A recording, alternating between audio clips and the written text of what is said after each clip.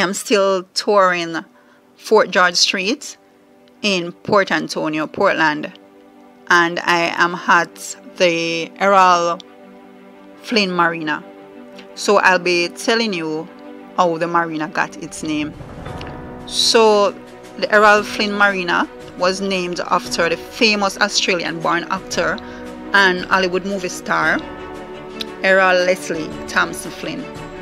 He was born on June 20, 1909. He first came to Port Antonio in 1946 when his yacht Zaca washed ashore by a storm. 4 years later, in 1950, he and his wife, Patrice Wymore Flynn, moved to Port Antonio. They did not own a home on the island, so they moored their yacht by the Navy Island.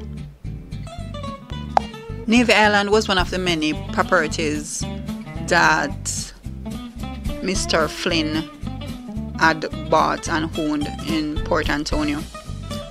He also owned the Titchfield Hotel. While living aboard his yacht, he hosted many parties on Navy Island to entertain his friends. He also entertained his friends with rafting on the Rio Grande River.